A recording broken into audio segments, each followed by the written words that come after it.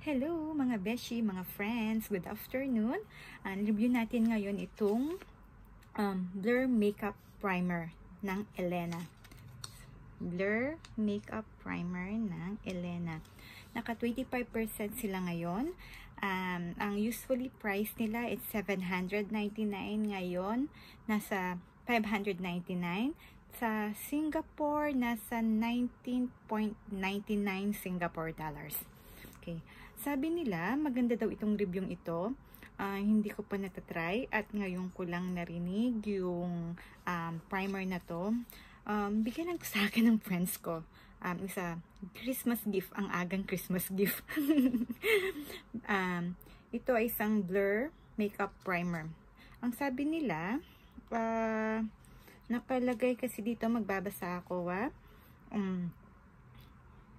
is a multi-purpose, wear alone or use as makeup base primer.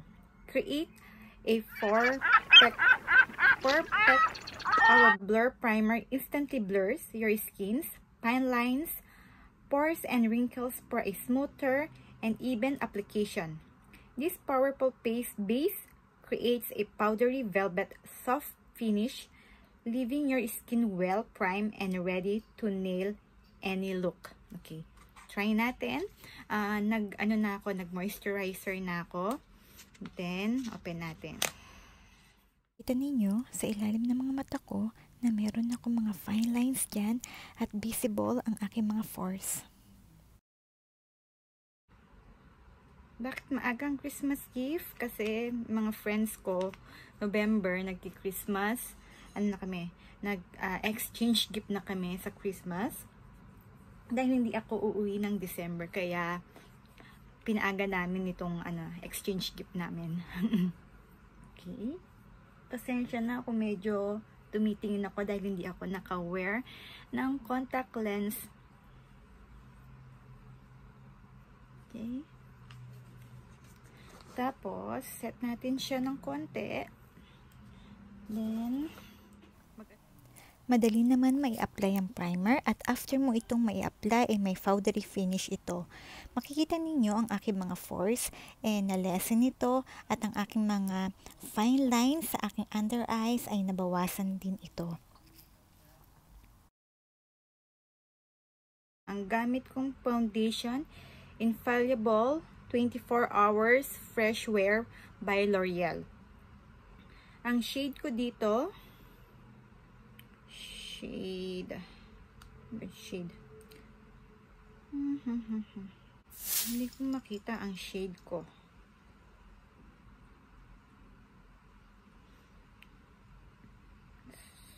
Sorry, hindi ko makita ang shade ko. Try na natin, ha? Shake. Then one pump.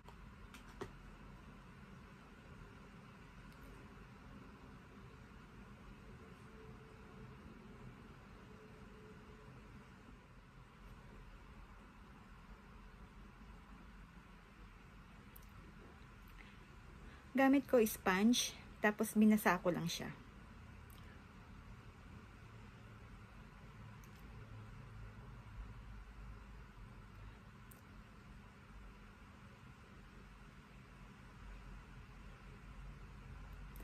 Simple look lang to. Ang gagawin ko, parang fresh lang ang dating ng atin nyo.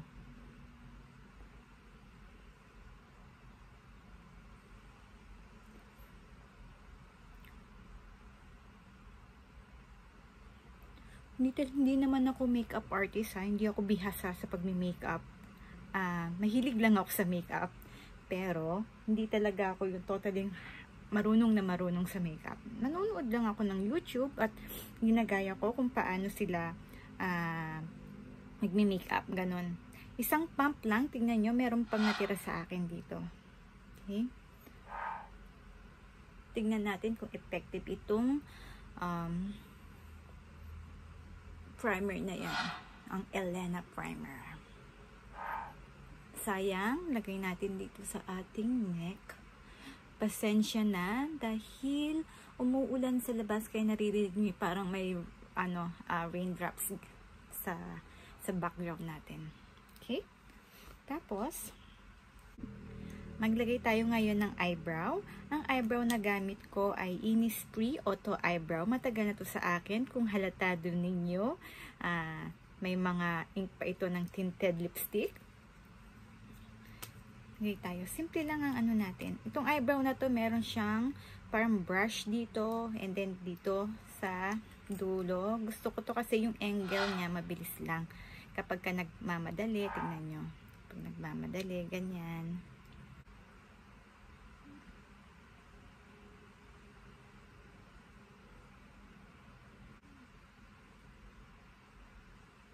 Ito ano, yung ginagawa kong makeup look. Mabilis ang makeup look lang to. Ito yung pang everyday fresh look. Lagay na ako, hindi pa ako nagtawag dito. Bake. Ito everyday fresh look lang gagawin ko. Kaya hindi na ako concealer. Makikita mo dito meron pa akong ano. Kaya mag-concealer na rin tayo. Tayo ng concealer. Ang gamit kong concealer, Maybelline Instant Age Rewind. Ito siya. Okay? I hope nakikita nyo siya na mabuti. Okay. Tinanggal ko na yung parang sponge dyan kasi parang hindi siya hygienic. Ang ginagawa ko, tinatanggal ko dito. Nilalagay ko dito sa aking kamay. Then, ginagamit ko na lang tong kamay ko para pang dito.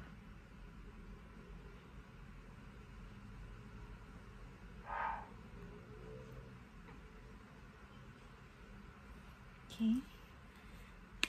Kukuha ako ng sponge ngayon. I-spongein ko siya. Gamit ko kanina itong side na to. Dito naman tayo sa kabilang side.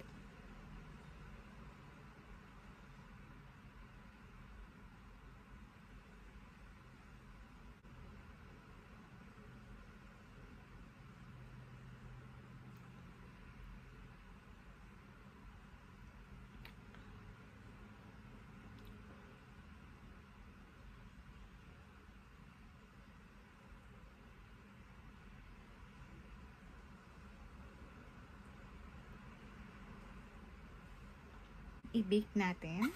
I-bake ko lang kung saan yung may polvo.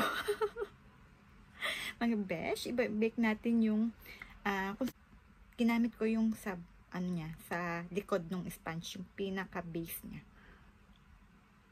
Ang una kong nilalagyan ng powder para ma-bake ito, yung aking nilagyan ng concealer. And after nun, nilalagyan ko na yung buong mukha ko para ma-bake din ito. Bakit po ba tayo nagbe-bake?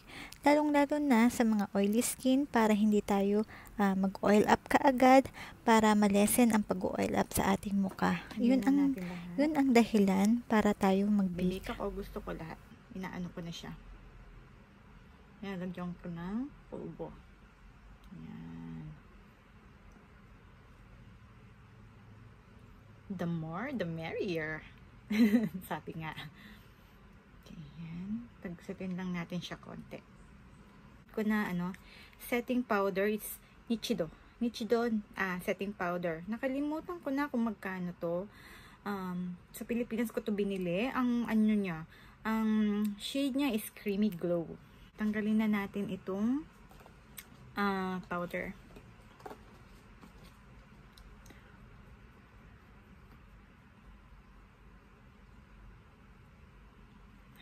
Tayo.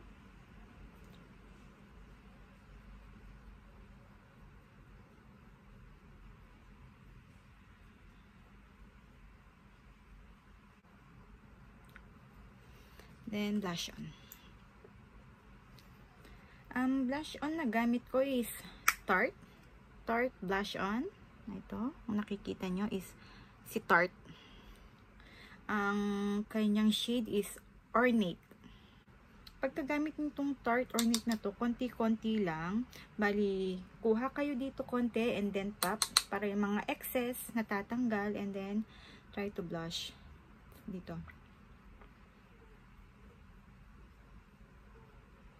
Pigmented kasi siya.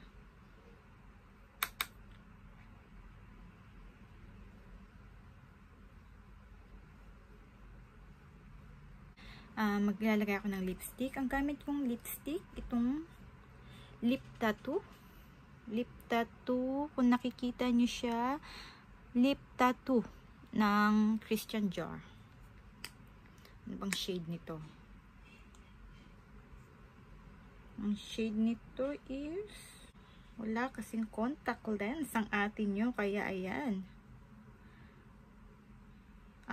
Natural pink ang shades nito.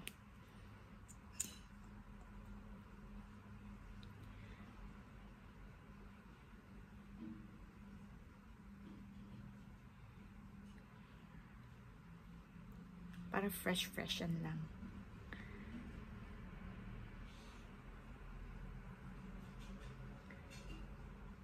Yan. Okay na ba? Maganda na bang atin nyo? And iset natin itong aking makeup.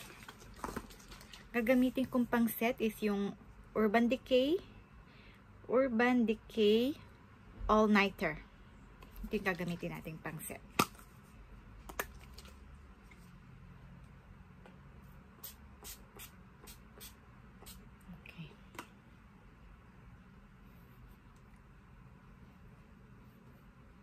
Okay.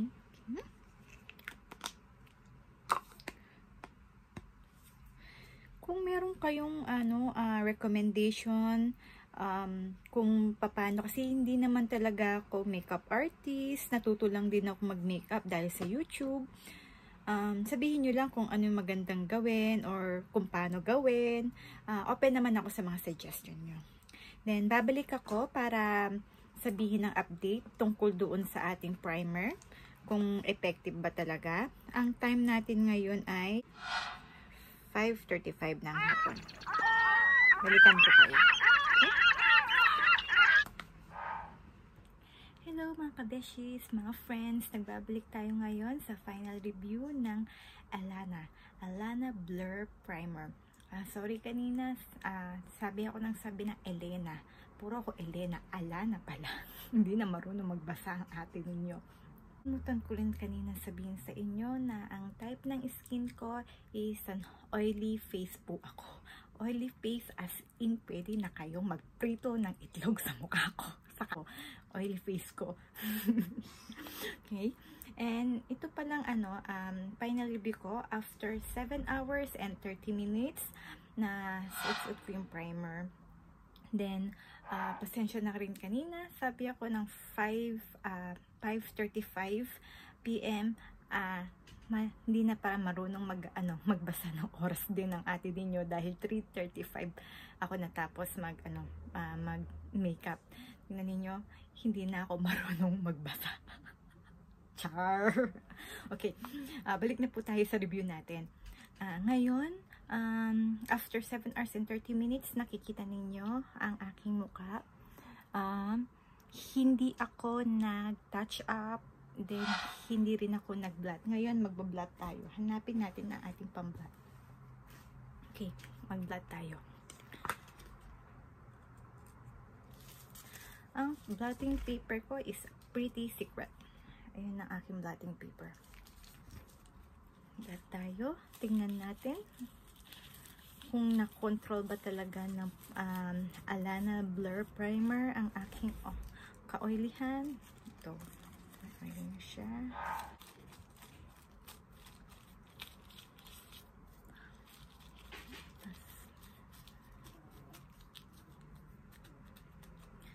Tingnan nyo, ang blotting paper ko, kadiri, diba? Pwede na kayo magprito ng itlog. Ito siya. Hindi niya masyadong na-control yung oily face ko. Tapos grabe talaga pagka-oily ko. Ayan. Magpalit na tayo kasi kadiri naman na pingas na. Palit tayo ulit. Tanggalin ko na to Okay, ulit. Meron pa rin. Meron pa rin. Ay, ito pa. Meron pa. Okay. dalawang blotting paper. Bali, 1.5 na blotting paper ang nagamit ko. Ito ang ano natin ngayon dito sa Singapore. Ang weather natin is maulan. Maulan siya. Tapos tingnan naman natin kasi ang sabi na nalilesen niya yung fine lines at saka yung pores. Tingnan nyo mabuti. May lines pa rin siya pero okay lang yan. Tapos yung pores ko nandiyan pa rin naman. Sandali lang ha. Malabo na ang mata. Ayan. Nakikita mo na konti lang naman yung pores. Medyo nakikita na. Pero after mo mag-blot, parang fresh ka pa rin makita. Nabubulol na naman ako. Konting face powder pero nawala na rin siya konti. Natanggal na rin siya konti dahil nga umuulan pero mainit yung weather dito. Okay. Ang masasabi ko lang sa product nito, okay naman siya. Pero sa oil control, hindi yata kasi ang dami kong nagamit na blotting paper is 1.5 ng blotting paper. Pero kung sasabihin mo sa fine lines, oo, tama sila. Nag-blur nga yung fine lines ko, pero not totally, pero na-lessen din. And then, pati yung pores ko, na-lessen din. Pero kung sa oil control, hindi ko siya masasabing gusto ko pagdating sa oil control. Kasi nga, nakita nyo naman na 1 1.5 ng blotting paper ang nagamit ko sa pagtanggal ng oil ko. Yun na, hindi ako nag-blotting paper mula 3:35 ng hapon hanggang ngayong oras na to na around 11 plus kung hindi ako nagkakamali. Yeah, 11 plus. Hindi ako nag-blot doon. Kung uulitin ko pa to, pwede ko pa siyang gamitin ulit. Why not? Diba? Pwede naman bigyan ng pagkakataon.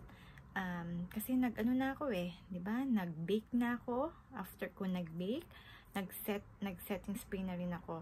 Kaya, kung sa oil control, hindi ko siya bet dun sa oil control.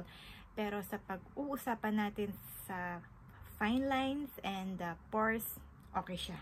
Very good siya dun. Okay? Tapos pala, yung sale nila is November 28 to December 2, 25% off sila. Nakalimutan ko sabihin sa inyo kanina. Kung meron kayong gustong i-comment, just comment down below. Kung meron kayong gustong ipa-review sa akin, comment lang din. At may suggestion din, suggestion nyo lang din. Welcome ako sa mga comments, sa suggestion, kung anong gusto nyong suggest sa akin. Go ahead mga kabesh. Please thumbs up and subscribe mga kabeshi kung nag-enjoy kayo sa review ito. And hit the bell button para every time na meron akong review, then may inform kayo agad or manonotify kayo agad. At kung meron naman akong vlog, ganun din. Sana nag-enjoy kayo ngayon sa review ito, maski napakasimple lang. At alam nyo naman, nag-uumpisa pa lang ako. I hope na enjoy nito. And salamat and bye!